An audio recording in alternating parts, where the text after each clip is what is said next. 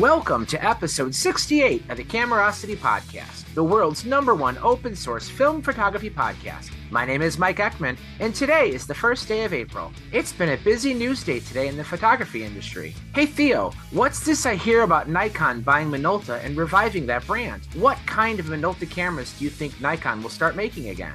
Well, I think it's exciting on two fronts. One is they'll start making the Maxims and the Dynexes and all those kind of cameras again, which is great from Minolta's point of view. But they also get Konica, which means they start to make photocopiers, just like Canon. Paul, don't you have any trips planned soon? If so, you might want to try out the Trolley Flex, a new design in luggage shaped like a Rolleiflex. Well, I looked at it. The problem is it's too big. So I'm waiting for the baby Trolley Flex. That'll fit in the overhead. And Anthony, didn't you say you wanted to try a Leica M11? Maybe the new Leica M11H, the hybrid digital camera with a Huawei smartphone in the back. It just might be a bit more affordable. What do you think? I'd kind of sworn off all Leicas, but this one really has me intrigued because, I could dump my iPhone and just travel with my Leica all the time. I think that would be, the best camera is the camera that you have on you. So that would be killing a couple of birds with one stone. That's true. Well, enough of news. We have a bunch of people in the waiting room. Let's let them in. Good evening. Ooh, I hear a familiar voice. How y'all doing? Is that Dan? That's Dan Tamarkin, live and in person. Hi, guys. Welcome back. The gang, thank you. The gang's all here. I looked at the last episodes you were on. You were on episode 22. You were on episode 44. So we should have had you back on 66, but we're a little late. Every 22nd episode, Dan Tamarkin appears on the Rusty podcast, but not this time. We have Bob Rotoloni. Bob's back. Long time no see. Yep, I'm here. All right. Mark Faulkner is back. Hey, Mark. Patrick Casey. Welcome back, Patrick. Hello. Raymond Nason again. Hey. Alan Perez, the famous Alan Perez. I'm here to defend myself. Okay. He's real. I can see him. And I also see my friend Johnny Martyr. Johnny, welcome to the show. Hey guys, nice to join you. Awesome. I've met Johnny before. I flew out in 2001. Johnny lives in Frederick, Maryland, and I went out there to visit Mark and Adam Paul. And while I was there, I tried to check off as many people from my camera travels wish list that I wanted to meet with. And I met Ira Cohen on that trip, and I ended up meeting Johnny. We went out to a little bar, a little brewery, and had a couple brews, and we gave away a camera to, what was it, the bartender's daughter or something? Yeah. That was really cool. I guess, were you with Mark, I guess, going a little camera shopping at the local antique shops? He picked up a few cameras, and I don't know how we ran into this girl, but it was really generous. Mark gave her a camera he just bought and showed her basically how to use it. It was like a Mamiya, wasn't it? Like a MSX or something? Mm-hmm. Yeah. Yep. Yeah, Mamiya Cool. SLR, I think. Yeah. All right. Well, Johnny, I'd mentioned coming on the show for quite a while, and you're just super busy, but it's great to see you finally here. While I think most people do know who you are, why don't you maybe, for anybody who doesn't, introduce yourself and just kind of tell us a little bit about what you do. Oh, geez. Yeah, I guess maybe part of the reason, too, why I haven't hung out with you guys before is just because I'm totally self-conscious.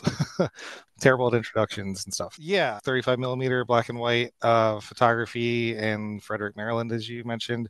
I shoot a lot of weddings, family portraits, and I try to do political events, concerts, sort of that type of thing, too. I work with my wife. She shoots digital, and she's a Nikon girl, and I'm famous around these parts as being a Leica guy, but I do shoot my Nikons too, and we can swap our lenses back and forth, and that's quite nice.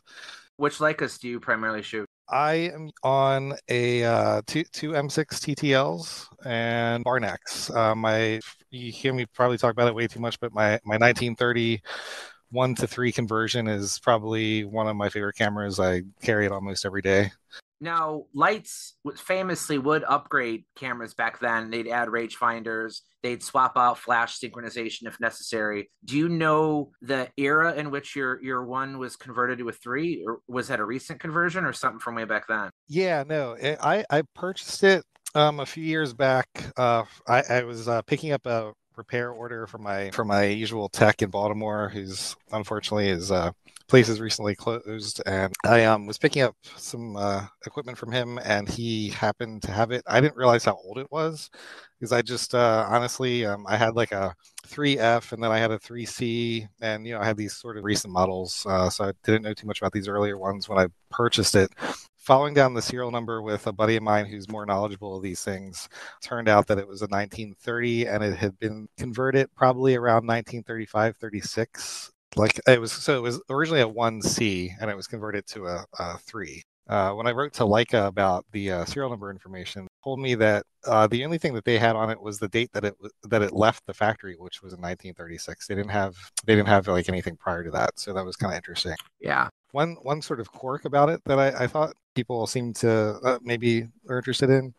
It has a little cutaway on the film gate, and sort of, you can always tell which camera a frame came out of because it's got this little sort of fingerprint. Hi, Johnny. It's Theo here. Good to talk to you. Hey, Theo. In person for it. Yeah. Is there a particular reason why you've sort of moved towards the old Leicas? Because I know you do a lot of low light photography with weddings and so on. So is that something that sort of helps with that kind of photography, or is that just something you like to use?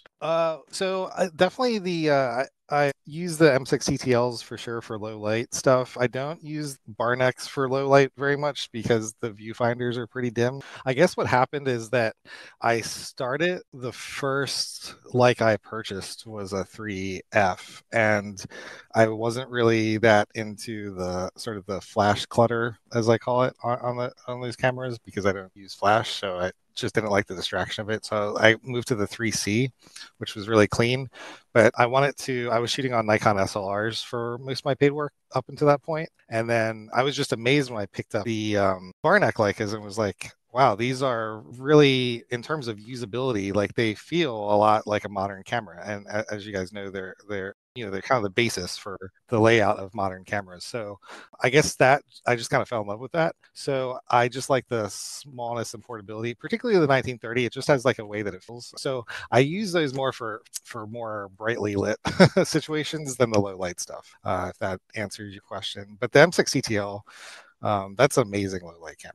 I love that. Johnny, do you use the meter built into the camera? Yeah, I do. I get sometimes I get slack from veteran photographers for that, but I like to emphasize, especially for paid work, I think it's important to be accurate. But also just, even for my stream of conscious daily kind of stuff, I like to consult the meter. But I guess what I like to emphasize about that and focusing is I think it's important to be able to walk into a scene and guess what your focus and your exposure should be by eye, and then to have an instrument to verify that, as opposed to the other way around, which I think is maybe what we tend to do when we're beginning. We lean on the camera. I like to do it myself and then verify with the camera, if that makes sense. That makes perfect sense. I mean, I agree with you. I mean, I bet I bought an M6 at the Leica school in 1986. Oh, cool. And I still use it with a black Wetzlar. Oh, that's great. To me, it's everybody likes their own camera, but to me, the M6 was the ultimate in the Leica rangefinder system. I mean, it was just and oddly enough, the one I dislike the most is the M3. I just don't like the M3. I don't like the viewfinder. I don't like the fact it doesn't have 35 millimeter frames. It just always bugged me. The M2 was fine, but the M6 has everything I need in a viewfinder. Yeah, actually, it's funny you bring that up. I keep I haven't finished it yet, but I keep kind of working on a M3 roast article, roasting the M3, because there's a lot of things that's gonna go over well. I know. I like this turns out. The M3, it obviously is a historically significant and great camera, but I could not shoot weddings with an M3.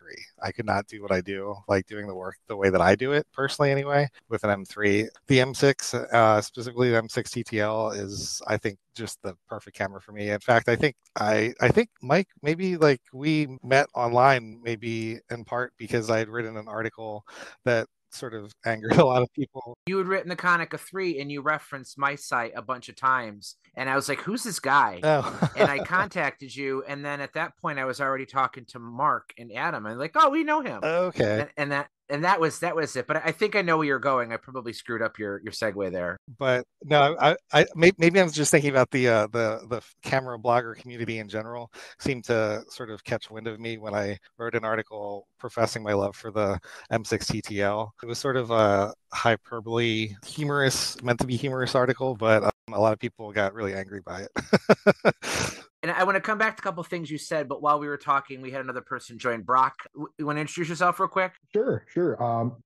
Name's Brock, Northern Michigan, and just like cameras. The one thing I want to touch back that you said, Johnny, when you were talking about how you couldn't use the M3 for what you do, you said for how I shoot, for how I do it. And I think that's a very, very valid point that a ton of people miss, especially when they start to talk about liking one model over another, or maybe they don't like a model that's very popular, or maybe they do like, something like that. I think that everybody has kind of their own way of doing things. I'm similar to you, and like what Paul said too, I don't shoot slide film because I don't want to rely on a meter. I prefer just guessing. To me, that's part of the fun. I don't shoot professionally like you do. I don't shoot even as much as Anthony does. I have a blog and I'm on a podcast, and I probably shoot less film than half the people on this show. But it's because I do things a certain way, and you do too. And I think that that's really valid. And a lot of things people will miss, like, well, what do you mean you don't like the M3? Or what do you mean you don't have a handheld meter? Or what do you mean you don't shoot this way or that way or something like that? And that's all fine and dandy for how they do it. But like the way you do it is a certain way, and it works for you. And I think that's really valid in what should be taken into consideration when people talk about one model over another. Yeah, Mike, I completely agree with that, and that's actually I'm glad you elaborated on that, because I was kind of hinting at that.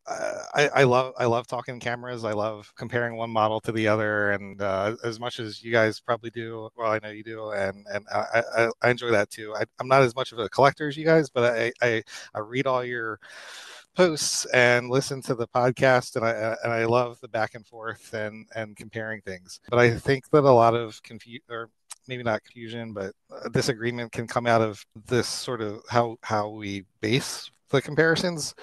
I'm working on an article about clip-on light meters right now, the little accessory issue light meters that are popular right now. I think there's a lot of them out there, just like cameras, and people, compare them based on specs. But what a lot of comparisons aren't made for or made by is how we use this stuff and what our intentions are and our purposes. Like if you want to not use a meter and shoot a few shots a day, Sunny 16, do things a little slower, more deliberate, like that's just a different style. And so you're going to maybe want like different cameras, different tools for that purpose.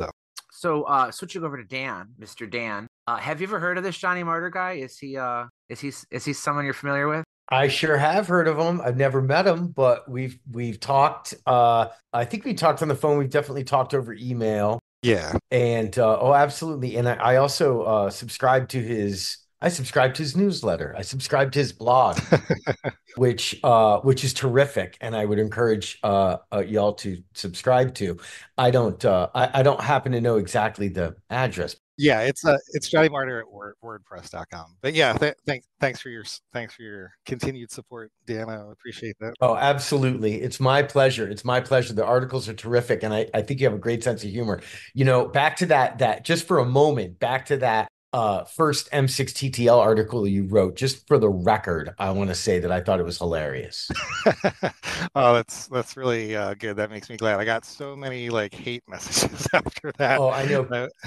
I know people can be very opinionated, and I think that both you and Mike just touched on a very important thing in photography, and I think in other aspects of life as well, which is there's not really a right or a wrong. It's what's right for you. Or what's wrong for you. I happen not to like the M3 myself. I mean, the viewfinder of the M3. I'm an M2 guy. Oh, okay. Well, Johnny, it's interesting because you use the TTL, though you don't use flash. And the reason I have an M6 because I have an M6, but I'd rather have a TTL only because it has 3 diodes rather than 2. Yeah, yeah. On an M6, and you see 1 diode, you don't know if you're a half stop off or 5 f-stops off from correct. On the M6 TTL, you've got 3 diodes, so you got you know when you're getting close to being right. If you want to over or underexpose a half a stop, it's very easy to do. Yeah, that's a really good point. Back to Dan's comment on the M3 and the M2. Also, I think it was like the M2 really solidified, I think, the viewfinders to come. So I think that makes a lot of sense. But it has the sort of that old school, like a hand built, what is it, a just and fit build quality that the M3 is also known for. So I can appreciate the love for the M2 there. As far as the M6 versus the M6 TTL, yeah, I don't use flash. A lot of people, I think, maybe because of the namesake with the M6 TTL, people associate it with flash. I think I've probably never even put flashes on either one of them, so I'm not even sure if they work. I don't know. Like I said, I was a Nikon guy. I was shooting. I always wanted to be a rangefinder guy, and I had little cheapies here and there, but I don't know, just sort of fell into the Nikon ecosystem and was doing that mostly at first. But they have the 3 LEDs too. The FM series has the FM series, and the late F2 series have the 3 LED diodes that you mentioned. And so I guess when I was selecting a Leica, that was important to me, was to sort of remain consistent with what I was used to. One of the things I talk a lot about is the importance of muscle memory. And part of the reason I love Leica so much is because they're just so consistent across history with their features and layouts. I think muscle memory is like super important to just reacting fast for the type of work that I do. But it's funny that I bring up consistency, because the M6 TTL, the thing that sort of throws people on it is the shutter speed rotates the opposite direction. It's in line with their digital series of cameras. So if you shoot like a digital, you're probably more happy with M6 TTL or M7 analog, whereas all the other Leicas, the shutter speed dial rotates the opposite way. So that throws. Johnny, you mentioned the Nikons that you use and the FM2. Is there a particular reason why you're picking that camera as well? I mean, similar question to what I asked earlier, but about the Leicas. But is there a particular reason you're picking that camera over, say, an F2 or F3? Yeah. I'm pretty notorious for hating the F3. You can't see. I was gonna say I can't see, but I'm gonna widen that. You can't see the meter readout in low light in that camera. Like, so many people, when they shoot the F3 in low light, they rely on auto exposure to get the shot, and I don't want to have to lean on that. So I'm an F2 guy. I had the F3 first, and I punted back to the F2 SB specifically because I like to use pre-AI lenses, and I like that 3 diode LCD metering, like we talked about. I like to use the FM2N specifically. My first Nikon was an FM, so I like that form factor, and the FM2N was just the perfect combination of a brighter view screen, higher shutter speeds, just great low light capability. So I guess I got into Nikon because I actually started on Pentax, and Pentax, I love the quality of the K-mount lenses, and I just fell in love with vintage cameras through Pentax. But I didn't find, once I started doing paid work, I just didn't find, like, the whole stop down metering thing being fast enough for me to use, and like dimmer viewfinders and smaller lens selection. So I picked up an FM sort of by chance, and it was a Nikon guy after that. Yeah, you haven't been tempted on getting up to the FM3A? I just don't have a use for it because I don't shoot with any automation. I keep looking at the FM3A because I like new cameras. I like old cameras. Like, I love my 1930 Leica. When I'm like shooting a wedding for 12 hours, I don't want to rely on something that's 100 years old all the time. So I do like and I also like to support newer equipment. Like, I like the idea of being able, like, one of the reasons I love Leica is, not that I can afford to, but I could walk into Dan's right now and buy a brand new one, right? And it would be just like what I was shooting with 20 years. So I love that concept. About the FM2, in my opinion, I've looked at the FM3A also, and I've been on the fence. Hong Lee had one at one of the Chicago shows, and I played with it, and it's a fantastic camera. It's great. However, it's quite a bit more in terms of money of a step up from the FM2, and just in my mind, it's not worth the significant jump in price for what you get. Especially if AE isn't something you need. Take away the AE, the FM2 is not only is a less expensive camera, although the prices on that have gone up too. But that, to me, that is like the sweet spot Nikon for me. I agree. The F3 is a great camera. I don't use mine too often. I love the F2s quite a bit. I think the F2 is a more usable camera over the original F, but it's big, it's heavy. The FM2 is just that right balance of the smaller body. It has everything I need. The titanium 1 to 4,000th top shutter speed, a great display. You can change the viewing screens. and it's got the LEDs like you talked about. So super reliable. And they made them up until, I think, Robert, when did they stop making the FM2? Like 2000, something like that? He's nodding yes, but he's on mute. But yeah, they made the FM2 for almost 20 years. Yeah, Johnny, this is Anthony here. Hey, Anthony. I'm also a massive FM2N fan. As a matter of fact, when I was a freshman in Indiana University, in my first photography class, it was the winter of 1982, and I think I probably got one of the first FM2Ns sold by B&H. Oh, nice. And that camera has been with me ever since. I mean, I still shoot that camera quite a bit. I've shot more frames on that FM2 than any camera that I've owned. But the question I have for you is, it couldn't be more chalk and cheese with your Leica M6 TTL. So I'm wondering, do you, if you still use the FM2, and does it like enter into your workflow for your wedding photography, or is it just more of a personal travel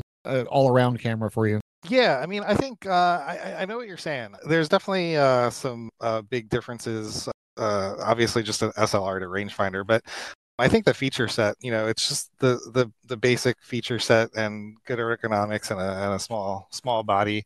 One of the things I do with the my FM2 ends is I have FM3A view screens in them. The brighter, I think they're K3, I think is the designation.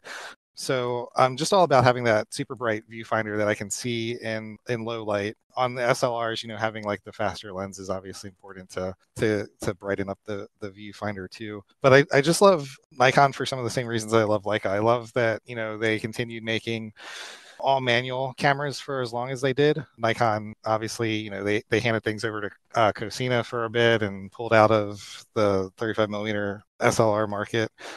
They were like one of the last holdouts, and I love that. A few years, I don't remember how long ago it was, but if in recent times I was able to purchase a brand new 55 2.8 micro Nikkor, which any wedding photographer you need a macro lens.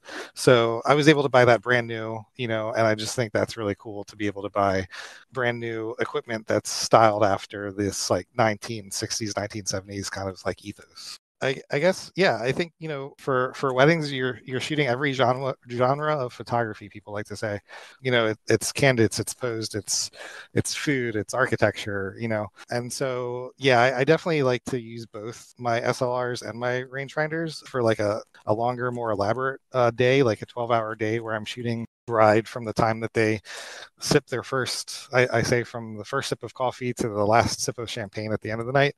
It's good to have both those systems, but sometimes I just pack it light, like on a smaller sheet. I'll choose one or the other based on various things. Sometimes, honestly, it's just, how I'm feeling as if I'm going to shoot SLR or rangefinder. I'm always interested about this increase in interest in film, how it's making a comeback. Everybody's buying film, everybody's shooting film. But my question for you is like demand. Your wife shoots digital, you shoot film. Do you go along with her on every shot, or like how often are you guys together working on a wedding versus where it's only digital? Because I have to imagine some people just don't care. They just want pictures. Yeah, absolutely. No, that's a great question. I get variations of this question frequently. So it's interesting. Like when we first started working together, she had a little bit more interest in film, and so we were kind of like I had been shooting before I met her, and so I had done the whole like I would show up. I remember one of my first bigger shoots. I was photographing Bill Clinton for Retirement Companies magazine.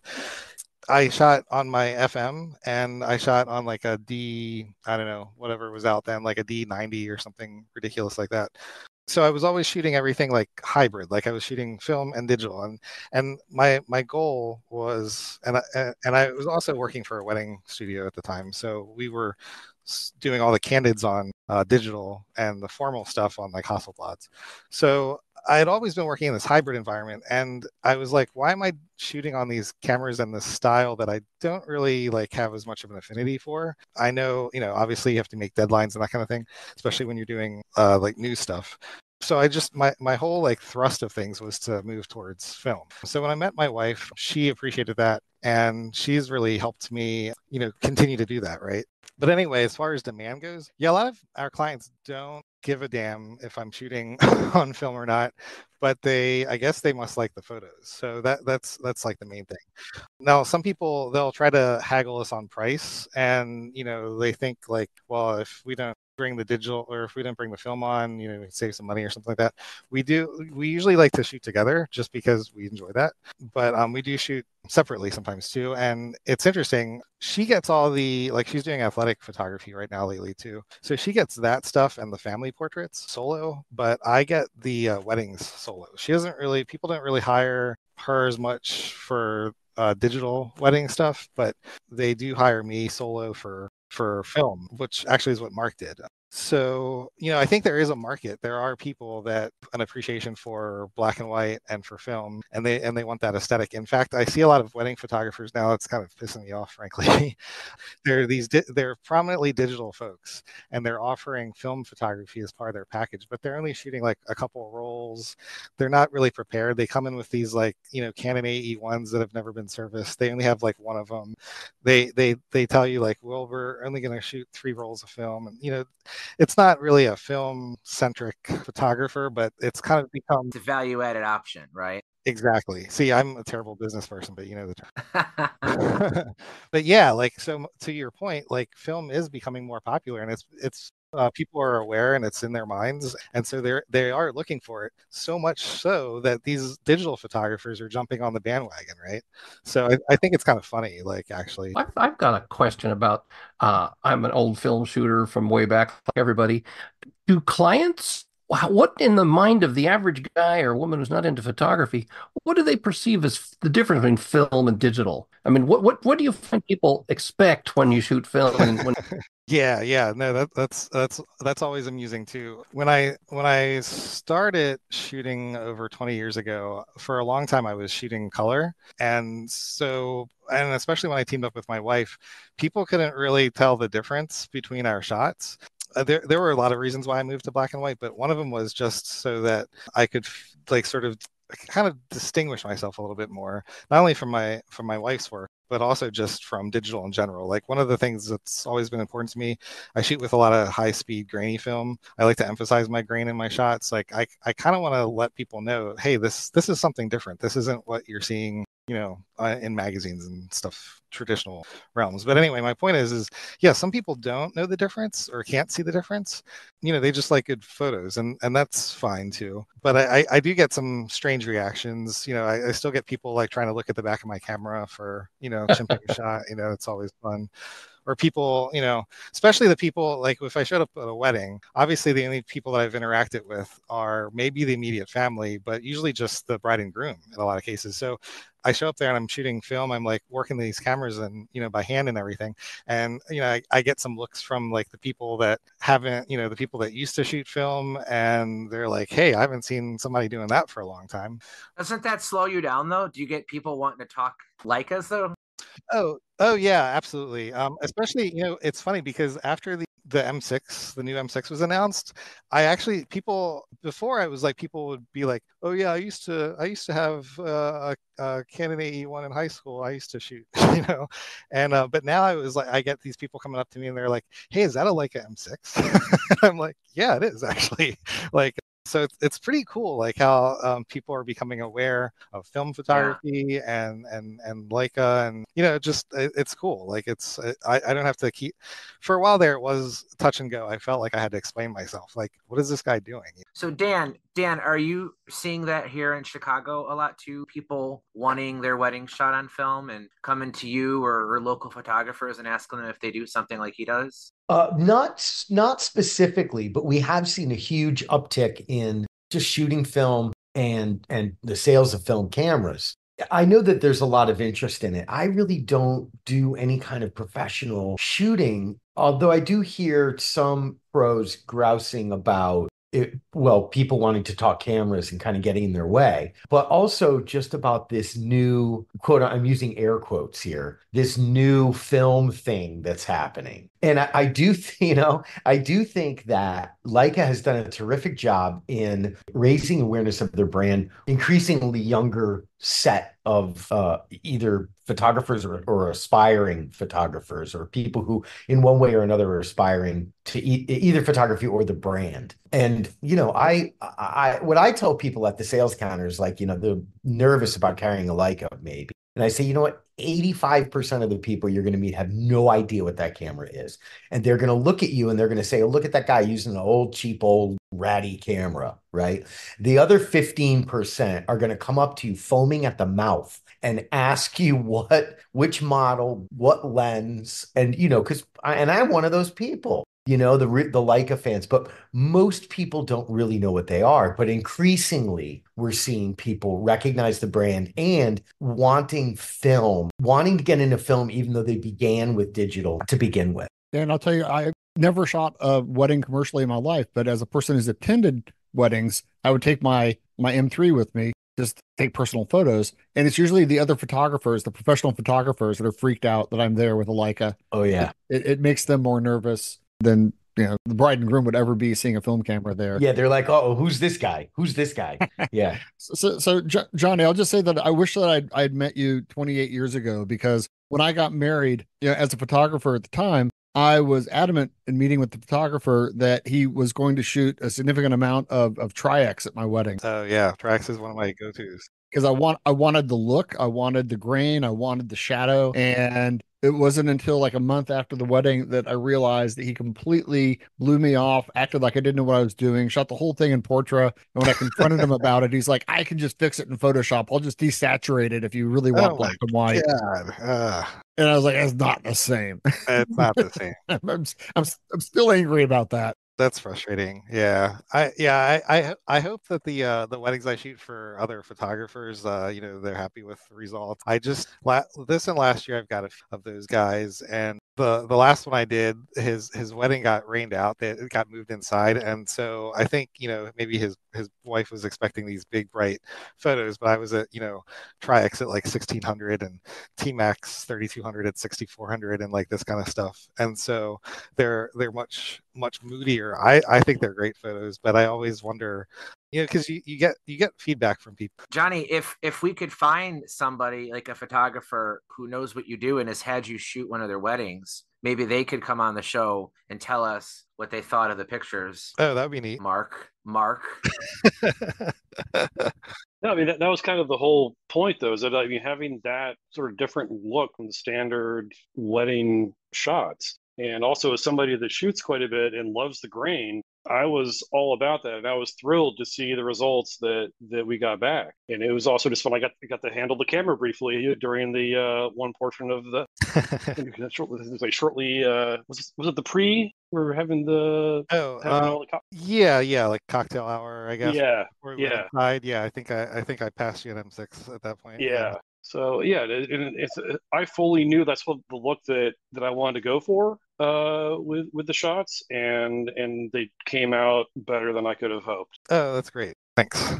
It's style. I mean, it comes down to the style of what you are comfortable with, what the client wants, what you're comfortable in providing, and you have a very unique style, and it's not a style that you can get by shooting digital and using NIC to convert to black and white. It just isn't the same. And it works for you. So that's the important part. And your clients are your best advertisers, because they're going to be happy with the work and it's going to bring more work. It's different from a guy who, like you said, you work for a wedding studio. That's different. That's assembly line type process. Yeah, it sure was. And everybody, the work, if it's a good studio, every shooter shoots the same way that the other shooters shoot. So it's consistent. Yeah, that's probably why I don't work anymore. Yeah, exactly. So your style is your own.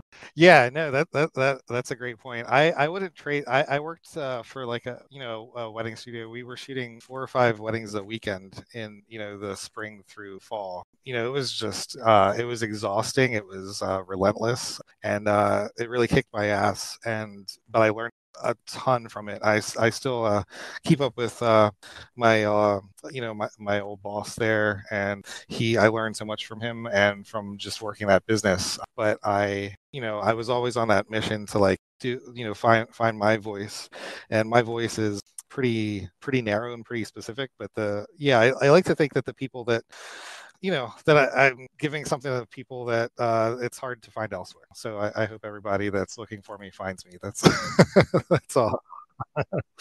It's actually interesting you mentioned the studio production line. When I got married, and I'm coming up to 25 years now, and I had to try and organize my wedding in a different state and city, so it was a bit of an ordeal. But the photographer that we sort of met, he came in with his RB67, and which was the standard kit at the point, and an SLR, and of course, I said to him up front, I said, I hope you brought enough film because I'm not going, I've got a few ideas of what I want photographed and that. I don't think he quite understood the context of it because I was doing photography already. That I would actually have quite a few ideas that we needed to do. And we get towards the end and he's run out of film. What? This isn't good here. And he actually had to scramble to a 7-Eleven and get a whole bunch of, I think it was Superior or something like that. So a portion of my wedding was actually shot on 7-Eleven Superior stored film. Nice. Which God knows what what that could have turned out with. But luckily it turned out all right. And I suspect if I hadn't actually sat there and said, I want these kind of shots, it would have been the production line type stuff, and I would have actually been quite unhappy. Well, in the U.S., Ray knows about this because he's been through it too. In the U.S., wedding photographers are the biggest copycats in the world. I mean, if you're a successful wedding photographer, you can start doing seminars for other wedding photographers to teach them what you do and make more money doing it than you can shooting weddings. Yeah, and selling the presets and everything. Yeah, absolutely. Oh, well, it's not just that, but the flash diffusers, brackets. Gary Fong. Yeah, Gary Fong type stuff. Yeah, Block Rock. I mean, it's crazy. I think like Instagram and Etsy in some ways helps the types of wedding photographers that just want to shoot cookie cutter images, because there's like an unlimited catalog for young brides to look at what kinds of shots, the ring picture, weird, funny, smashing faces in cake pictures, those typical shots you just got to check off the list. And I think that if your aim is to just make as much money as possible and just churn out a product, you just go on Instagram and show a bunch of the generic wedding pictures that probably 80% of brides that's what I want on my wedding too, right? I mean, I think that in order to truly differentiate yourself from just another generic photographer, it takes work. And I mean, that's kind of like what you're doing, Johnny. You wanted the grain, you wanted images that didn't look like your wife's.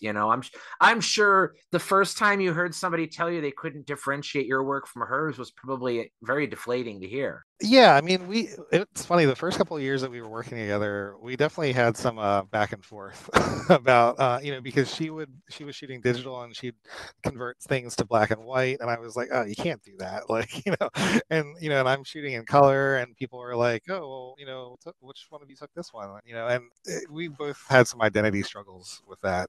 I think ironed them out for the most part. But I do want to say though, one of the things, back to the studio I used to work for, Bradley Images in Baltimore, by the way, Brad Zizzo, he taught me a lot. And one of the things that always impressed me with this guy, I don't agree with it, but his philosophy was, I'm going to give people exactly what they want, no matter what they want. He had offered to shoot my wedding. I reluctantly had to decline. I had another guy, good friend of mine also, and shot. His whole thing is I can do anything. Like, I can shoot it if you want me to shoot this on Leica or Hasselblad, or you want me to shoot this on digital, you want to make it warm, you want to make it cool, you want to whatever, you want it photojournalism style, you want it like abstract, or you name it. Like, this guy, he's a great chameleon, I guess. Now, I guess the thing that I got out of that when I was young is he's so talented and so technically very skilled, proficient photographer. But I felt like for me, I wanted I wanted a vision. I was still putting my vision together at that time, but that was important to me, is like having a signature. And I think survival of modern professional photographers in some ways relies on having that distinction. But there is a big business for people that just all kind of do it the same way. But I get frustrated with that sort of style of photography, and I feel like people should be exploring their own voices and that kind of thing. But it's tough. Like when you're trying to make a living at photography, not to do what the client wants. Like it's frustrating for me. The few times I've had clients and they didn't really understand what I did, they just hired us because they knew somebody and the price was right, or something like that, something basic like that. And they got the photos and they didn't really understand what I was going for, and it's kind of heartbreaking, to have to deal with that sort of you put your best into that, and it's not reciprocated, it's not appreciated. So yeah, I mean I can see both sides of it. I'm on my side, but I understand the other side. So I mean we've talked a lot about your business. Does anybody else have any questions for Johnny? Alan? Well, I'm here because in the last episode, I feel like I got caught in the crossfire between Gabe and Jeff from the I Dream of Cameras. Who are they? I'm not here to start it up again. But Paul said, "How come you never write us?" And I thought, well, I ought to just show up and for a few minutes, and it's better than writing letters or writing emails. Well, Alan, I follow you on Facebook, and I enjoy your posts. So I'm glad you showed up. And okay, well, thank you. Yeah, and the thing with with Rick and Morty and the gang at I Dream of Cameras, they're good sports and they're good people, and they do a good podcast. Oh, I know it was all in jest, or I'm assuming it was all in jest. It was all in jest, and it's been a lot of fun for everybody. I was excited to hear that Johnny was going to be here, and although you didn't specifically say it, that Dan was going to be here, because sometime just before COVID struck, I have a Leica 3F that I inherited from my father-in-law, and the lens was fogging up, and so because I'm in the Chicago area, I brought it into Dan. And he said, well, we can clean it up, or we'll try to clean it up, and we'll take a look at it and give it a CLA, which he did. And it's working well. I unfortunately don't use it enough, but because I think I'm a little afraid of taking the Leica out, as you were talking about earlier, Dan, about people saying, oh, look at that camera. But I do need to get it out and exercise it and use it the same way I use my Olympus XA. So Dan, if I can change directions for just a second, among the Camerosity podcast hosts, there's been this like pernicious virus that's moved through the other hosts. And it began with Theo and this like weird talk about, oh my God, is this a 2-cam lens or a 3-cam lens? And then Mike's like, oh, this R8, I'm not sure about this form factor. And then Paul moves in like a drug dealer and starts acquiring like massive lots of Leica SLR bodies. So I'm curious, as a person that is a preeminent Leica dealer, what's your take on the Leica SLR market? What do you see as the trends? What are the ones that you like to sell? What do you recommend? What's your overview? I'd like to first say that I would like to think that I set some of that. I had some hand in setting all of this Leica-itis in motion. Oh, yeah. I would like to think that I played some small part in it. But, it's funny. I was just having a conversation similar to this with about our cameras with a client, and we really don't handle the R series very much anymore. We handle the lenses. Because people like to use them on different cameras. They like to use them on the SL platform or other L mount cameras, or Sony's or whatever, Fuji's, whatever people are putting lenses on these days. And I think that's great. The problem that we're having and that we've been facing for years is that fewer and fewer technicians work on the R series cameras. So even though the market is very strong for them, I mean, people are shooting film like there's no tomorrow. Like I said, this quote unquote new film thing, this fad that's happening. So it's kind of a shame that a lot of these cameras have fallen by the wayside, mainly because there's no one repairing them. Now, there are people that I know that work on the Leica Flex and Leica Flex SL and SL2 models. And I think they're terrific. I mean, they're heavy. Mike's waving a Leica around right now. I see you there. So I think they're terrific. I mean, I learned the first Leica I ever shot was an R3. And if you've seen my photographs, that's really not saying very much at all. But so I'm familiar with them. And it's kind of a shame that there aren't technicians working on them because I feel like the market would be a little bit stronger. I'll tell you that even with this new film fad that we're all experiencing, the last time we got a call about an R camera was months ago. People just don't call about that stuff much anymore. But then again, we also don't really have very much advertised on our website because we really just don't take it in much anymore. Yeah, they're all calling Paul. Right. Dan, I don't know if you saw, but I made an 800-mile round trip day to pick up a collection of SLRs. And there were like 7 bodies, and I think there were 10 or 12 lenses. Lenses, everything from 19 millimeter to a 400 f5. But the coolest two were a black paint SL Mott and a black chrome SL2 Mott. Yeah, you don't see those every day. No, those are scarce. Those are rare. And actually, Anthony, to your, back to your question for a moment, I will say the collectible market's a little bit different, like the 50 RA or models like Paul's talking about, or the original Leica Flex in black paint, or anytime you have full sets. But Paul, I would just like to thank you for taking care of that collection because I hate to say it, and I'm lucky to have to say it, but we turned down a lot of our stuff. It's just there's not enough of a market for it. And believe me, I cannot stand to turn down any camera stuff, let alone Leica stuff. But the market is, as I see it, is just kind of, at least in my little corner, it's just kind of weak. And really the service is the biggest problem. Yeah. Well, the big problem too is that the lenses got expensive because the cine people started snapping up the lenses. They were paying top dollar for the lenses. Then they would send them and have them modified for cine use. And so you got bodies with no lenses to put on them. That's what frustrates me so much, especially with the early Rs, like the R3 and the R4. I mean, what are you selling an R4 body for, Paul? $150. If it's in serial number over 1,600,000, they'll go for $150. And so $150 for a Leica SLR that in every stretch of the way is a good camera, but because you don't have a lens for it, it's just not worth anything. And you go on eBay and search for any Leica SLR, even the SLs, and they are 95% body only, because the lenses are just disappearing into the cine market, like you said. So while it's great that people love those lenses and they're finding new homes,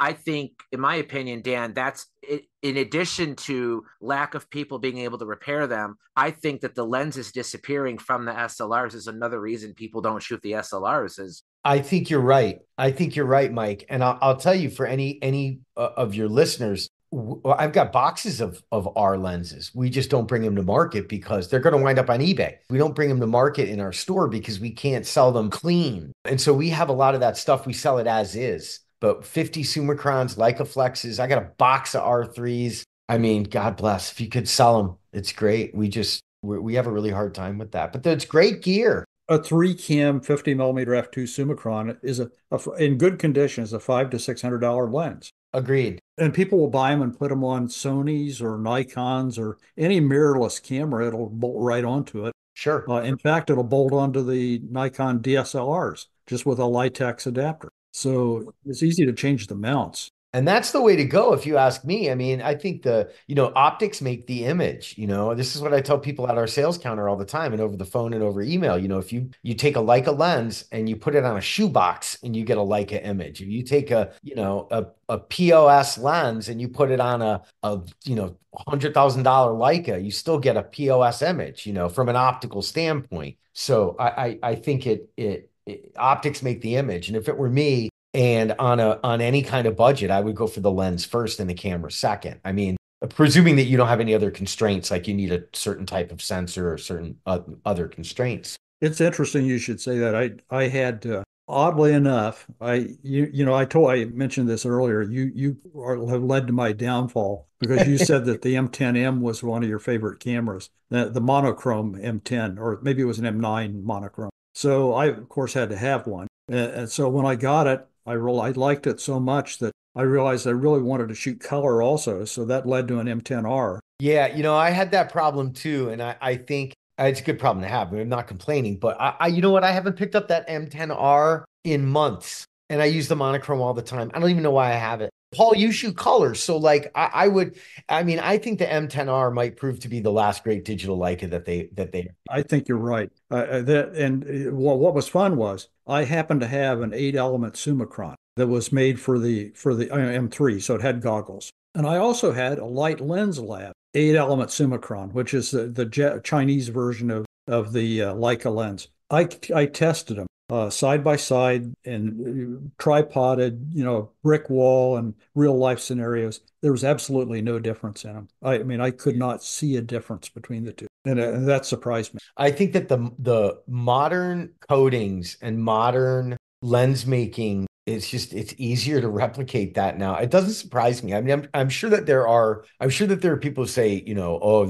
it's not quite the same, or anything can look like anything. I mean, I strive personally to have my photographs be correct when they come out of the camera. And so I really like, and I'm not on a high horse about it. I mean, I flub plenty of photographs, don't get me wrong, but I use a lens because I like the flavor of the lens. And I've had people come up to me and go, oh, man, Mr. Big Leica man using that crummy old lens. Well, yeah, this is what I like, So, and again, it's not about right or wrong, and it's about what's right for you, or for me. And so, and I think that if people appreciated the other lenses like our lenses and vintage lenses more, that they would realize that you can really get some very beautiful photographs. I mean, a 35 Elmar, 35 millimeter f3.5 lens from the 1940s, tack sharp if you're shooting it out, outside, not in really, harrowing conditions. It's a tack sharp lens, terrific lens. And the Sumars, even the 50 Sumar, which is, a cheap ass lens. That's right. It's red mount. That's right. Even wide open, they have this is going to sound stupid, but they have that Leica glow that you don't see with a Summicron at f2. Do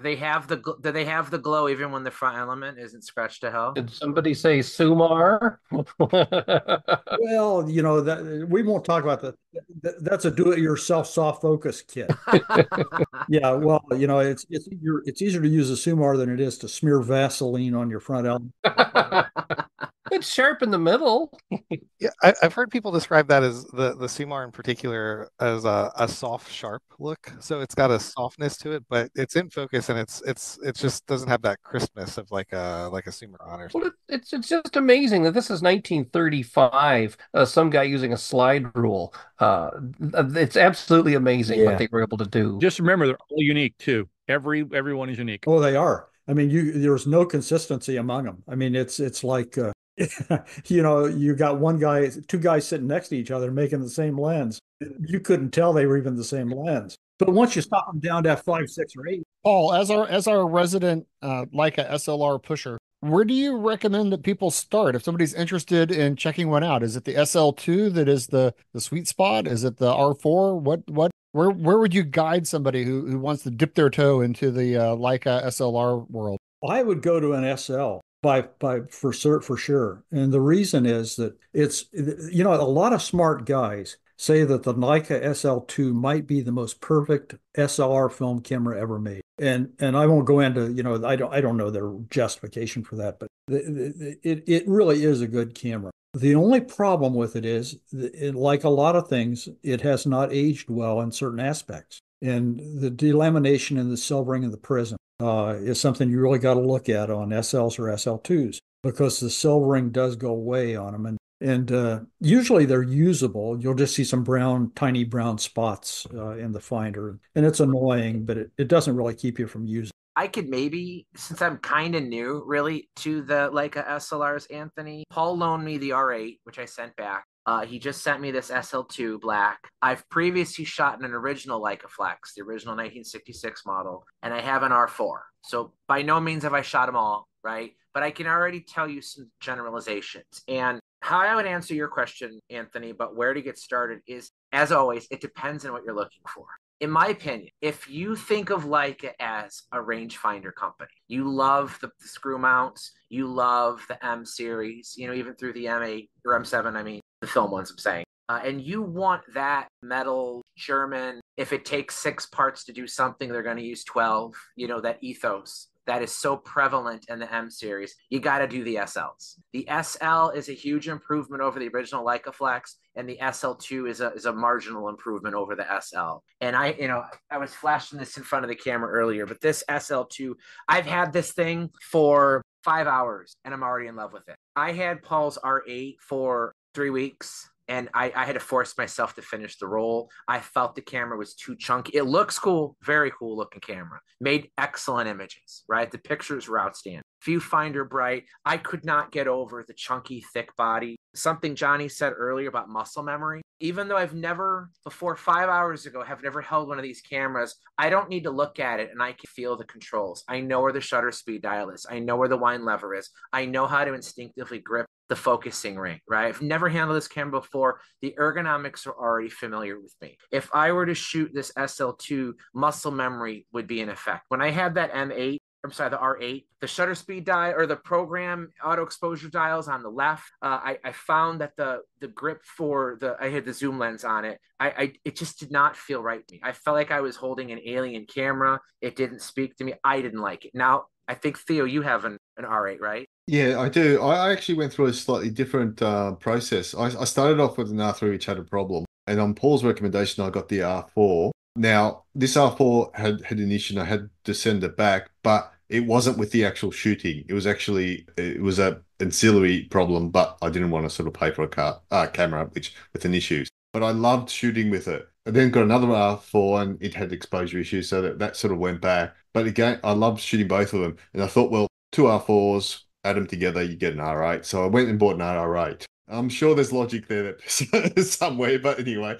And I must admit, the R8 is probably my favorite SLR to shoot now. And I'm a Nikon shooter. So it really sort of spoke to me. Now, having said that, I love shooting with the R4. It is a great experience, and it is a great camera, especially because it's smaller and it's a little bit more traditional. Yeah. But the R8, if I want something top quality, recent, it just sort of, I think they designed it really well because they just break the mold and design something that was totally new. Yeah. Yeah, I found that it's easy to use. Its viewfinder is just magic. I mean, that's the one thing that really got me. It's magic. It's got a lot of lights down the bottom with the LCD and so on, but it's not invasive in the actual picture that you're trying to take. Yeah. I mean, everything you said, I agree with. It just didn't speak to me. It felt like an alien camera in my hand, whereas the SL2, again, back to what I said, though, it depends on what you're looking for. If you think of Leica as a rangefinder company, you have an M3 or an M4 or something, you're thinking, hey, I wonder what their SLRs are like. I would say go with the SL or the SL2.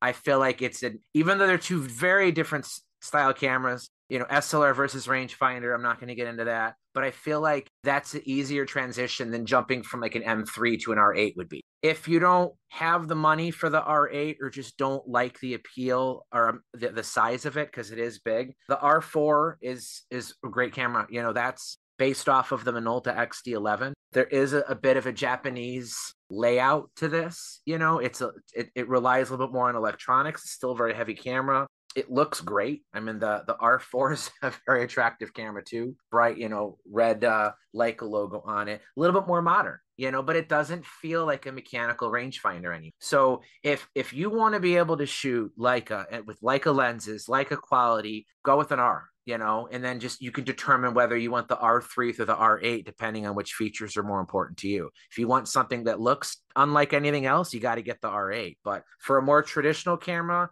I'd go with the R4. But if you're a Leica purist and want to make that transition from the rangefinder market to SLRs, my vote would be the SL or the SL2. Well, in the pile of Leica Flexes I got was one, besides that R4 that Mike has now, I got one R7. Which was the final camera until they went to the guppy body shape on the R8. And I was really impressed with it. It's actually a very nice camera. It handles well. The metering modes on it are interesting. Yeah. I wasn't dissatisfied with that camera at all. Yeah, Paul, I was going to ask you, are there any turkeys or any dead ends that you should avoid if you're looking at these bodies? Because you never really hear about the 5, the 6, and the 7. You hear a lot about the 4s. You know what happened when they had the R4? The problem with the R4 was they did have some circuit board problems in them, and they made too many different models. They had an R4. There's an R4S, and then there was an R4SP, and then suddenly there's an R5, there's an R6, there's an R6.2, and then the R7. It just they change models too often, and there were very minor differences between a lot of. An R4 is a good camera. It's good to stay right around serial number above 1,600,000. That's the improved circuit board. I'm sending this back. Yours is 152. Yeah. Oh. 154. So I think you're okay. I think they just say 1.6 because that's easier to say. I've got a question for you, Leica SLR experts. You mentioned Minolta, and I know Minolta made those. Did Minolta ship those off to Leica, and Leica would calibrate them and okay them? Did they have Leica people at the factory in Japan? How did that unfold? No, they were made in Germany or Portugal. Oh, they were made in Germany. The R camera. I didn't know that. Yeah, the R's were made in Portugal or Germany. It depends on which model. Oh, I didn't know that. Okay. Paul, we had some. Wasn't there a model made in Midland as well in Ontario? An R? Yes. Wow. I think so. Yes, there was. I think so. Yeah, there was one model, and I don't remember what it was, but yeah, they did make one body. Maybe an R4SP or one of those models. I think that's correct. I'll tell you a couple of things to look at. I wanted Paul to answer the question at first because he's got all the inventory. I don't really have anything, but Anthony, I'll tell you what I think about the R cameras. I agree with everything that you guys said. I find the the R8 and R9 kind of ungainly. I think that if you've got a good, strong back or you haven't been to the gym lately, you could get a Leica Flex or a Leica Flex SL. I mean, they're heavier cameras, but there's something about the metal and that mirror slapping. Yeah. I mean, you've taken a picture. And what Paul is saying about the viewfinder is very true, but they're very basic and very steady cameras, and they're much easier to repair than any of the later cameras.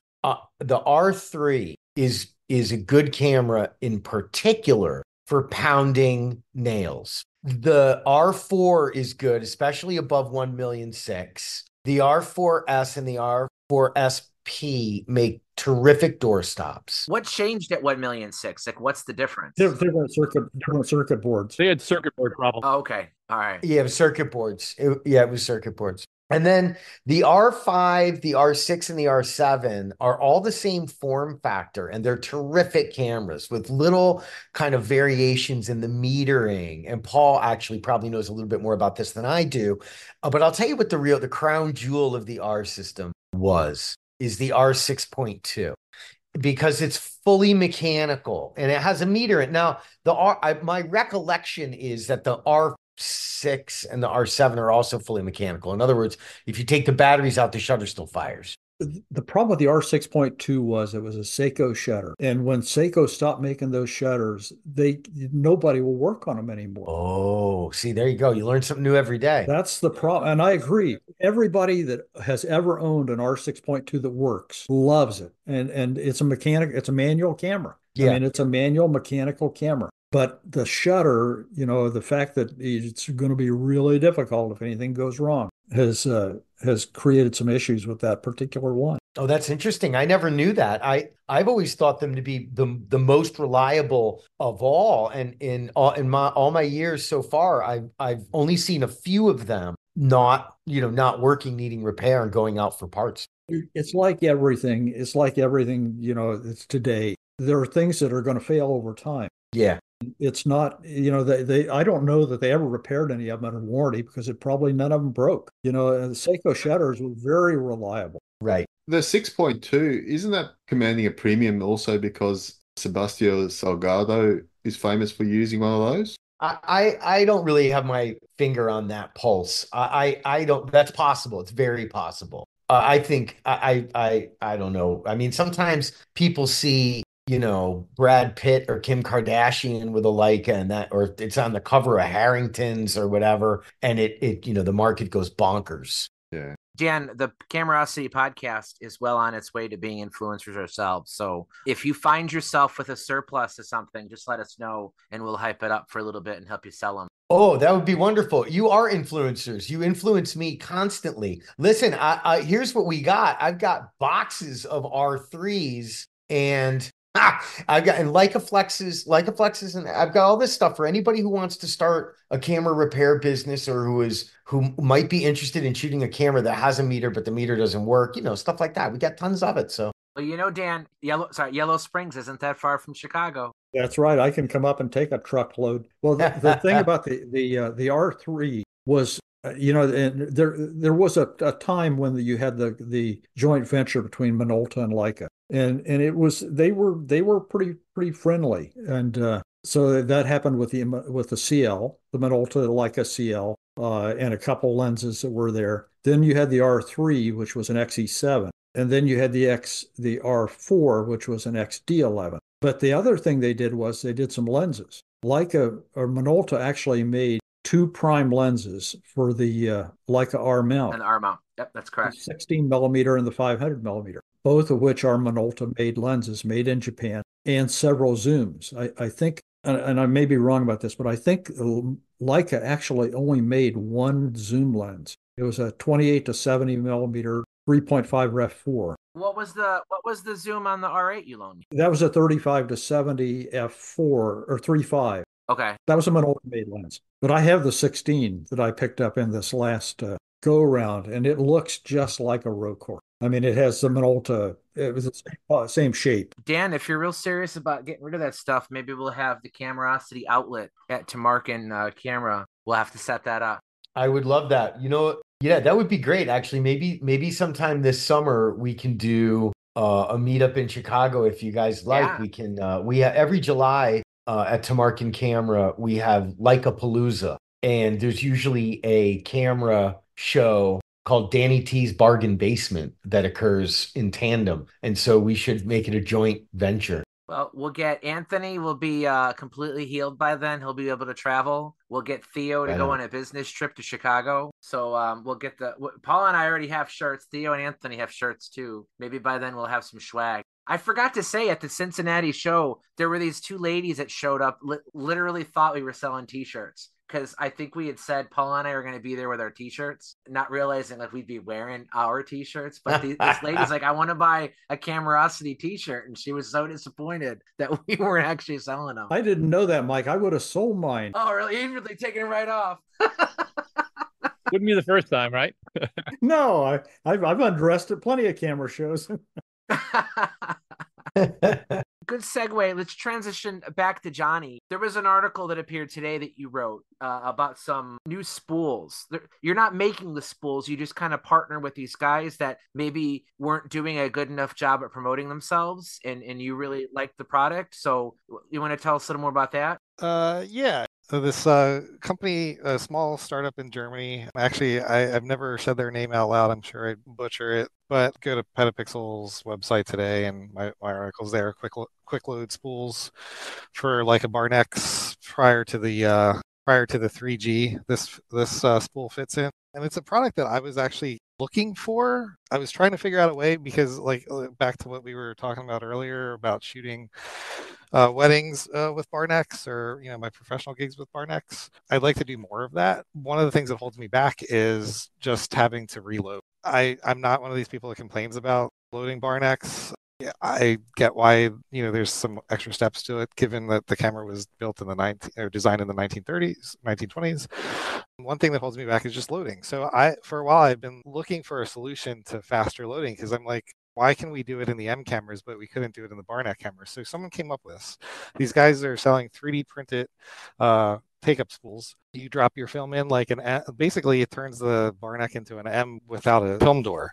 So you drop your film in, and you don't have to trim your leader, and you don't have to take out the spool. You just drop your film in like an M. It takes some getting used to do that without the door. I think if you're used to using the door, some people don't use the door, so they're probably right at home. It's a little bit of a contentious topic because Leica shooters love to, tell people that you have to trim the leader, But this is, as you can see from the reel that Mike's holding up, it has the three tulip design that the M4 has. I'll try to explain it because it's difficult, but it does look like a tulip. So you have like a center shaft, and it has the bumps on it for the sprockets. And then there's three like outer pieces that kind of flare outward, and they have the bumps on them. So you have the the sprocket holes on both the inside and the outside. And I mean, I obviously don't have a camera here, but I explained the first time you sent me one of these, I played with it outside the camera just so I could get a feel for what I'm doing, which I think anybody would have to do to kind of get how this thing works. But you slide it in the camera through the bottom and you push it in all the way. And they're designed to just be left there. Like I mean, you could keep taking it back out, but they fit quite tightly. I think, Johnny, you said you had to use tweezers to pull yours out. Yeah.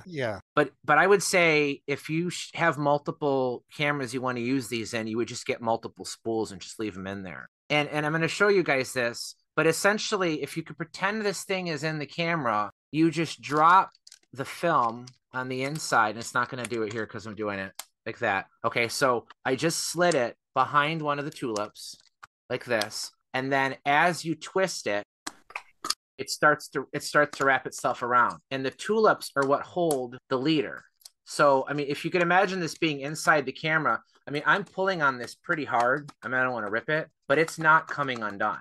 And I think the flaw with using the traditional spool is you're sticking this tiny little leader into the little slot, and it's very easy for it to come out. This thing kind of like keeps it in place. And because you have the little bumps for the sprocket holes on both the inner part of the spool and then the outer tulips, that as it's wrapping around itself, it's gripping it really well. And when you rewind it, so let's say I'm rewinding it now, I'm spinning it the other way, you just pull, it just pulls right out. Do you see how easy that came out? This thing is genius. And not only do I want one for myself, but I want to sell them. It's absolutely genius. I read Johnny, I read your article. Oh, thanks. And as soon as I was like, I gotta have some of those. So I'm going to connect with you about that very soon.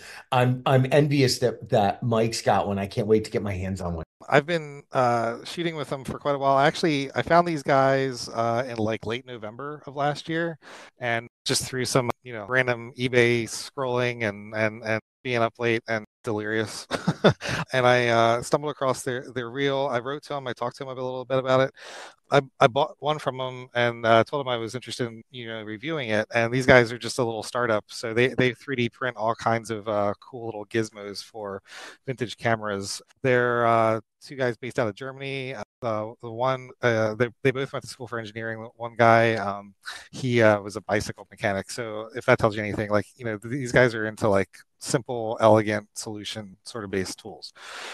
Somebody commented on your post they make replacement prongs for Nikkor AI lenses. Yeah. They have a bunch of like weird little things you didn't think you might need but could come in handy.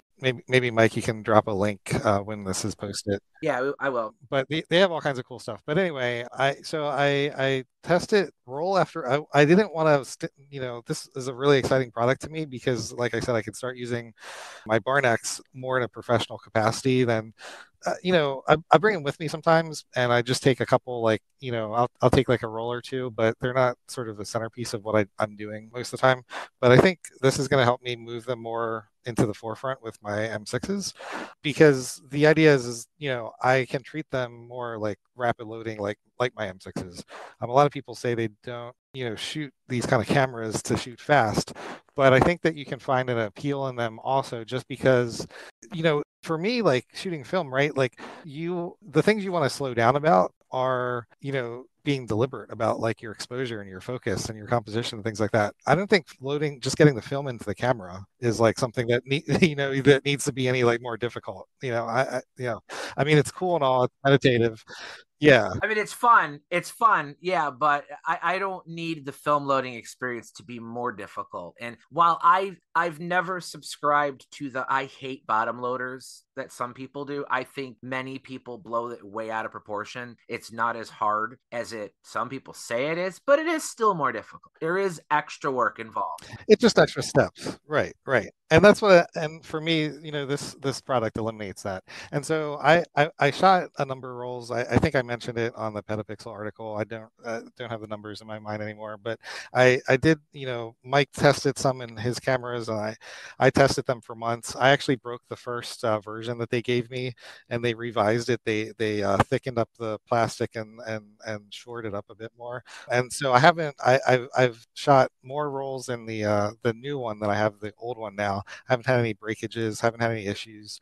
I'm squeezing this with a good amount of pressure, and it is not flexing at all. I mean, you really have to do something crazy, I think, to break this. But the one thing, and Johnny mentioned this in the article, but I will agree, this thing is very clearly 3D printed. It looks like a cheap piece of plastic, but it just works really, really well. So if you run into somebody who wouldn't dare put this 3D printed rough edged piece of plastic in their pristine Leicas, I could see some people not wanting to do that. But if it's definitely a photographer's tool. It's not a collector's. But one of the things I said in the article is, if you find yourself taking your vacation snapshots, whatever, on your cell phone instead of the Barnack Leica you're carrying with you, this is the kind of product I think that's going to help you. Why am I using my cell phone when I have this beautiful vintage camera here? Oh, maybe it's because it's less convenient. This is going to help you make it more convenient to use the camera that you prefer, I think. Well, and I like anything in life that solves a problem, even if it's a minor one, in an easy way. This thing's not complicated. The first time I used it, it worked perfectly. I did not have to fumble with it. It didn't break. And I appreciate things in life, true life hacks, things that are simple, easy, and cheap. And this pretty much checks off all three of those boxes.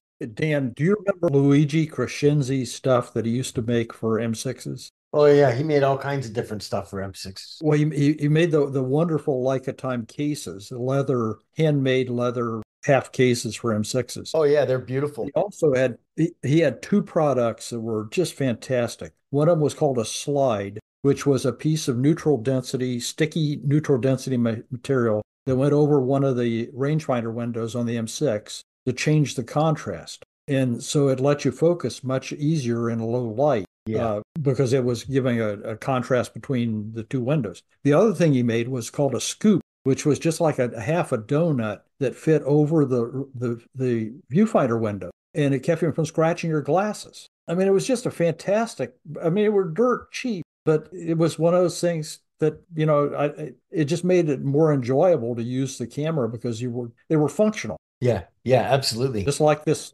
take-up spool. Yeah, that's right. I've got a couple of scoops that I use all the time, actually. I bought a half dozen of them. I have one on my M2 and one on my M6 TTL. Yeah, I keep them too. Robert, you've been busy lately. How are things going with you? Yeah, it's going fine. I'm keeping busy all the time. I got to get over to your place pretty soon. Yeah, you got to come back and. Yeah, I know. I've got that one wood camera I have to return to you. Yeah, it's not a wood camera. I loaned it to Robert. Somebody took a Sony Alpha digital mirrorless camera and built a wooden shell. So they literally just slipped the camera inside of this wooden shell, but the wooden is hand engraved to look almost exactly like a Nikon SP. Yeah. And so it has the original Sony E-mount, but somebody put an S-mount adapter on it. So it actually accepts Nikon rangefinder lenses, but it's 100% a digital camera. There's a little window in the back for the rear LCD, and they lined up all the buttons on the wooden case that actually push the Sony buttons underneath. It's far out. Like, I don't know who made something like that, but it's weird. I don't know if it was commercially made or not, but no, I'm sure it was. There's no way. I mean, it's handmade completely. I've never seen one before. I've seen one online with a Nikon S. This one looks like an SP. I've seen an S that was done. It was in Japan. It was all in Japanese, so I couldn't translate it. Maybe whoever made it just did one of each. Possible. So, all right. Well, Brock, you're there. Yeah, I know you said you love cameras and wanted to just join us, but what do you like to shoot? I'm a pretty big Argus fan. All right. Yeah, I'm rocking my Michigan farm boy Leica. So Argus from Ann Arbor, you like shooting Argus cameras up there, right? I sure do. So at the Cincinnati show, Rick Olison showed up, and he was there not even 2 minutes, and he reaches down, he goes, "Look what I just bought," and he hands me an Argus A4. I think it was an A4R, but it had the Anawork 50mm f1.9 lens on it, which for Argus collectors, it's a really rare lens, very uncommon. And the guy had it sitting on a table. I think he paid like $30 for it. I was like, damn it. The guy was right next to me. Yeah, we didn't see it. And I don't know why I didn't see it. Because you sold one of those for what, $300 a couple years back? Yeah, just the lens. Just the lens. Now, the one thing I'll say is it was jammed on the body. It was completely seized. So of anybody to pick up that camera, Rick Olison was the perfect person to get it, because he's texting me that night. He's like, all right, I took this thing apart and I'm trying to clean it. get it, unstuck. And he finally says to me, he's like, okay, I got it working again. I was like, cool. So I'm glad it went to someone who's gonna appreciate it. But yeah, that's cool. You're from Michigan. I've gone up there many, many times and shot a lot of my American cameras. I usually like to bring, something up there, a C3, one of the C4s. I shot my Argoflex up in Michigan and the UP at Mackinac Island a couple times. It just feels like a kind of a homecoming for those cameras. Have you brought it to the museum? No, I've never been to Ann Arbor. I've never been to the Argus Museum. Oh, I no. want to go, but our when we go, because I go up to northern Michigan often, but we're always coming up from like around Chicago, so we're going up through like Holland to Grand Rapids and straight north. I never get to the east side of the state. Gotcha. I want to though. We were going to talk about a bunch of April Fool's stuff. We're going to have go on about Kickstarter cameras that didn't ever pan out, but I kind of felt like this episode sort of transitioned into a like episode, which is fine. So our April Fool's joke is not to talk about April Fools. Yeah, there you go. Yeah, we did our dumb intro there.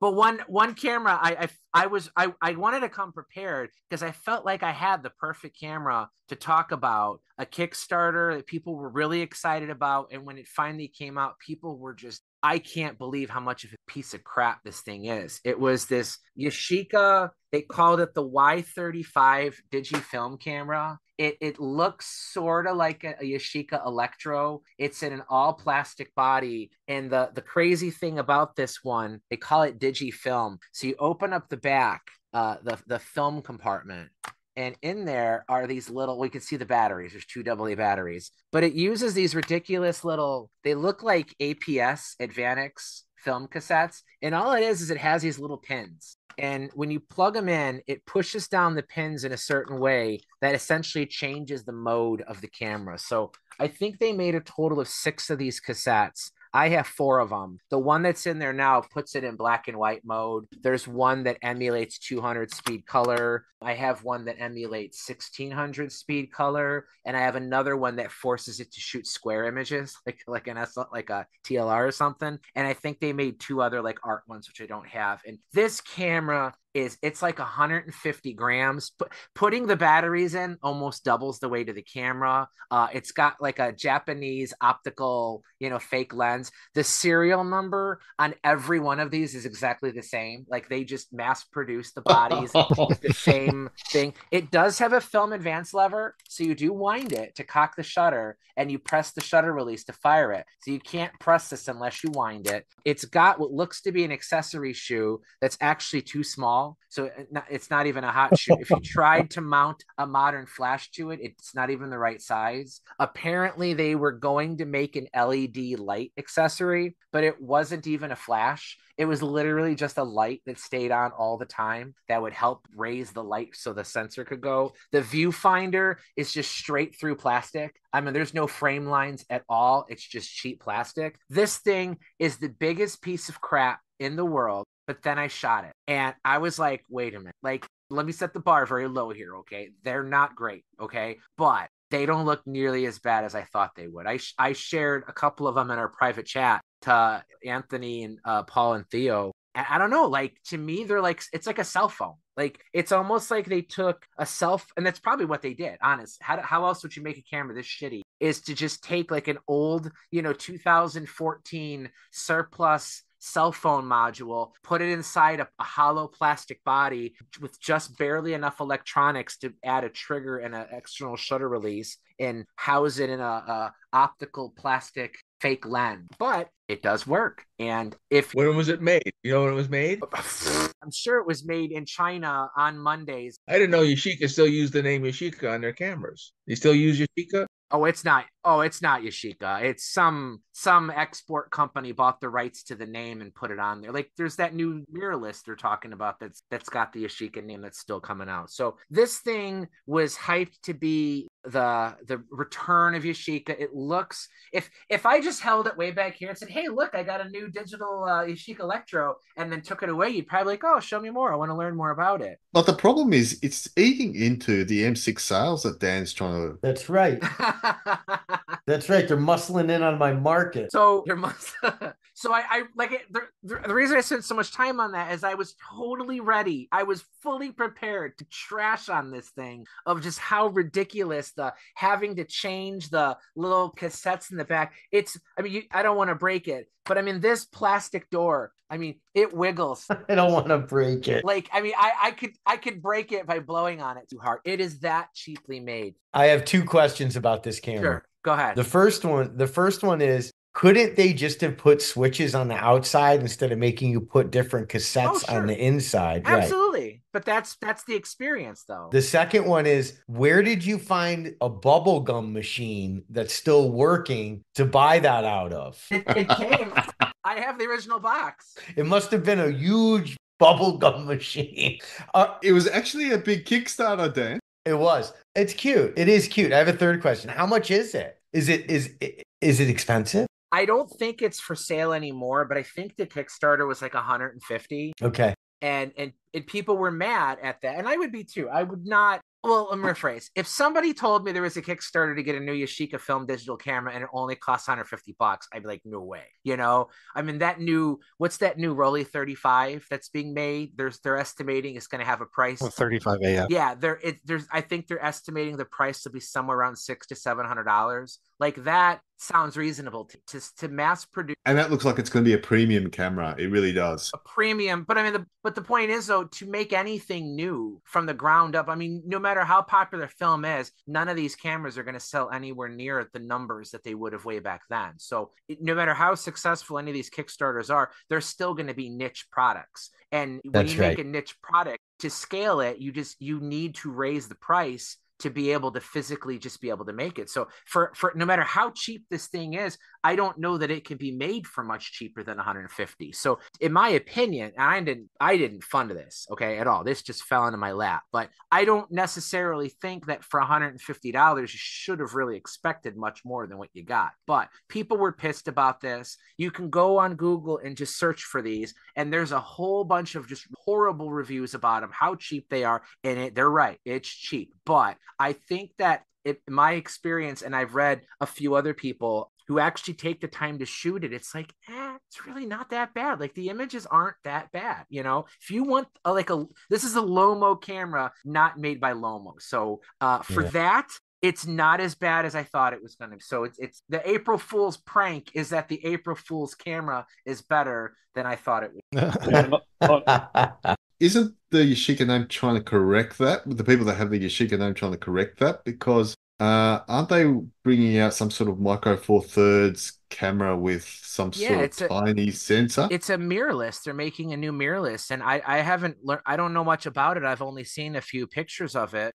I actually think there's a article on Petapixel about that today too. They collaborated with that company I'm Back that made the drop-in the film fake. Yes, that's it. Not film, but digital cassettes that look like for old film cameras.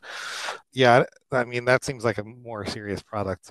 I just wanted to jump in and there's actually 2 points about this product that I think that is interesting. One thing is that I think there's so many sort of products like this where people are trying to tap into the excitement in the film market, and they're trying to make digital products or modern products of some sort that tap into that, and I think that's however weird the iterations of the end results are, I think that's kind of cool. I also think the film community, we got to give people there was a lot of backlash against this camera, and I'm a big fan of the two Kodak Ektar H35 half frame cameras that have been released, the 35N, and they're made by a Chinese company called Rito. I'm actually a big fan of those. I bought the first one, and then they sent me the second one to do a review on because they did one on the first one.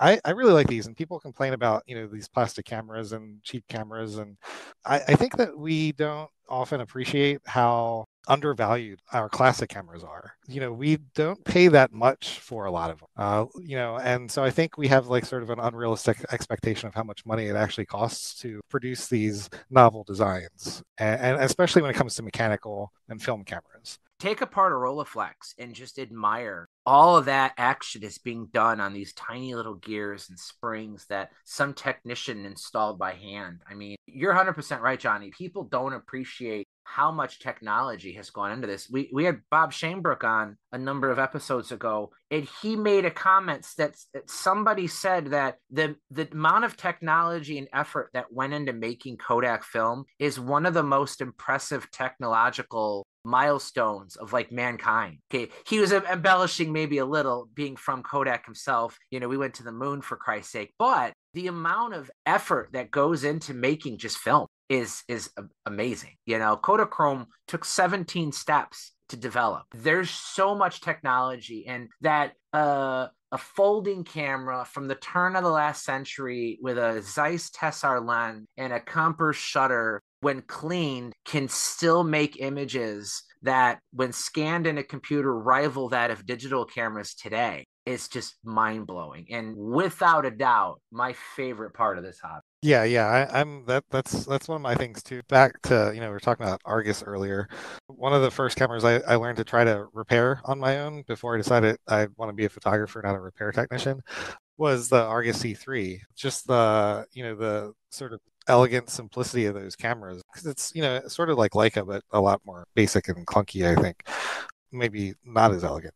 But yeah, I hate to say they don't make them like they used to, but they really don't. And in the cases of companies trying to make them like they used to, like the Rolly 35AF, I've been following Mint for a long time. Who's making the Rolly 35AF. They've partnered with the license holders of Rolly for that camera, and the TL70 that they produced also. They're doing some really cool stuff. I have the TL70 twin lens Instax camera, and they're doing really unique work that I think their cameras are on the upper price range, but there's just not a lot of options, not a lot of Mavericks out there doing this mechanical stuff anymore, and I think it's cool. I think we should definitely support that, even if they've got some plastic components that we're not happy with.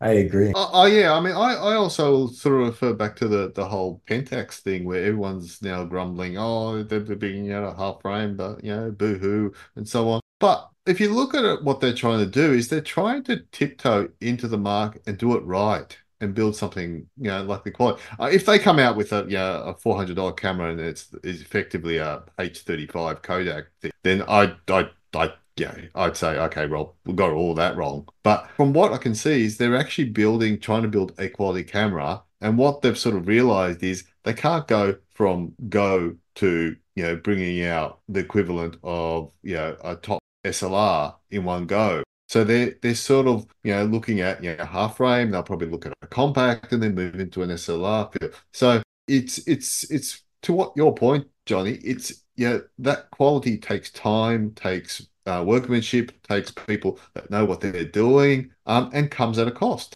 And it takes us, frankly, because we're the people that are gonna buy it or not buy it, right? So yeah, exactly. That's right. And if it's not for you, don't buy it. It's not the end of the world. It doesn't mean it's a bad product. The Kodak Super 8 is another sort of in this category that I think a lot of people get really angry when they see how expensive it is, and they're like, well, you could just mimic Super 8 on digital cameras. Why this doesn't make any sense. But I think you're right. It's about tiptoeing into that market. It's these companies, they're trying to give us what we're asking for, and we keep pushing back on them and saying, no, that's not exactly what I want. I want exactly this. And anytime I've ever heard anybody online or in real life that says, well, what's the point of shooting film? Couldn't you just mimic it digitally? At that point, you can't engage any more conversation with someone like that. My one response is, you know what? You're right. That's it. I mean, it is. If they believe that, and you know what? They are. It is what's good for them. Right. They are right. Yeah. So it's perfect for them. That's not the point, though, of why we do this. And someone who gives you that argument, it's just not worth. It's like, you know what? You're right. Thanks. Bye. So we're near the end here. Does anybody have any questions or anything we haven't covered? Oh, if you're going to dismantle a Rolleiflex to admire it, do you have to put it back together again? And does it have to work? Does it have to work after you get it back together? That's true. You could go on YouTube and watch one of those videos of somebody repairing one, or okay, better yet, like Chris Sherlock's retina repair videos that he does. That's if you want to see a complicated camera with the inner workings, watch him taking apart a Retina Reflex 4 or something like that. So this is episode 68. So 2 weeks from today, we will record episode 69. We keep mulling in our private chat, Paul, Anthony, and Theo, about what we're going to do, but we never decide what we're going to do. So let's make a decision, gents. What are we going to do? Are we going to do Zeiss Icon, or are we going to cover something else? What should we entice our listeners with to look forward to the next episode? You know, we did talk about doing cameras of decades. Decades, that's right, we did. Yeah, so maybe do a 70s or an 80s, do a 70s, 80s, 90s. Not in the same episode maybe, but cameras of the 70s to start with. All right, we will do that then. We will start, instead of brand specific episodes, maybe talk about an era, and what were the highlights. We could talk about the R3 again. I mean, there are a lot of Mamiyas in there, Yashicas, Yeah. the people's camera, cameras that you could buy in department stores. Well, and I like cameras from the 70s because you were seeing a lot more electronics. You're seeing a lot more modernization, more advanced cameras. The smaller SLRs were getting more popular, but it was still, autofocus hadn't really caught on yet. The 80s was kind of a reboot for cameras for a lot of companies. Minolta switched mounts, Canon switched mounts, Nikon, although they kept the F mount, they changed their product lineup. To me, even I think just to very quickly touch back on the Leica R models, we were kind of humming and hawing over the R5, 6, and 7, and those came out kind of in that era when there was a lot of movement forward of the industry, and I think even companies like Lights had to figure out like what they wanted to do with their lineups too. Just to simply make a basic SLR with no automation wasn't cutting it anymore for a lot of people. So I think any decade, honestly, I could sit here all day long and do an episode about the 40s. I miss my 110. I want to bring back 110. Oh God, Dan. I have a crap load of it in the fridge still. Do you really? I do. Yeah, it's been refrigerated. Supposedly it works. Yeah. Well, the Pentax had had 4 or 5 lenses. The 110. Well, Lomography just released another 110 camera, didn't they? Did they really? Clearly, I've opened Pandora's box here. I bought a 110A with the zoom at that show in Cleveland. I've got an Instamatic 60, a pocket Instamatic 60, and a 50 for that matter. I bought a Leica 3A from Ray. I looked it up. It's a 1938 serial number. I was attracted to it. The shutter was dead on it, but it had beautiful brassing. It had just that right amount of wear that I just loved the way it looked. I say the shutter was dead. It was tired. It was tired. You could tell it had been previously repaired before. So I sent it out to Alan to have him replace the whole thing. So it's going to come back with a new curtains, timed. The rangefinder I thought was accurate, but maybe he could, clean up the glass or something a little bit more. But I'm looking forward to giving that a go. Yeah, Mike, by the way, we're not supposed to mention the fact that if anyone needs a mechanical camera repaired, we're not supposed to say that Alan Wade at Camera Works in Waterford, New York, does great work, because we don't want to tell people about him, because then he would take longer to fix our cameras. We don't want to promote Alan Wade, WADE, at Camera Works. Does he work on CLs? I recently got a Leica CL that needs something. He'll do mechanicals, but I don't know if he could repair a meter. We can take care of the CL. Okay. Yeah, I'm not too worried about the meter. Oh, can you? Yeah, we can take care of that. Awesome. I'm going to look up this Wade guy because I got some cameras that need repair. He does great work. He's an old-fashioned repairman. I mean, he's no website. He has email. He'll send it back to you before you even pay. He'll fix your camera, send you a bill. Yeah, he'll sends it back. He sends you a bill. Just send him a check. Boy, I got some work for him. All right, guys. Thanks for coming on, Dan. As always, awesome to have you on. Johnny, thank you for finally coming on the show. I hope you enjoyed the experience. Absolutely. Brock, it was a pleasure to meet you. Our Desert Island episode we did many ago, I brought up the Argus C3 as one of the cameras I love. Such a simple but ugly in a beautiful way camera that shoots really nice pictures. Patrick, Casey, Ray, Mark, it's always good to have you on. Bob, it's awesome to see you again. As always, the topics and discussions on the Camerosity podcast are influenced by you. So we will start an episode talking about one thing and you never know where it's going to go. So join us on a future episode in 2 weeks from today, which this show hasn't even aired yet, but 2 weeks from today is April 15th. We'll be recording a show about cameras from the 70s. Have a great night, everybody, and see you next time. Good night. Thanks, y'all. Take care. Thanks. Good night. See you, everyone.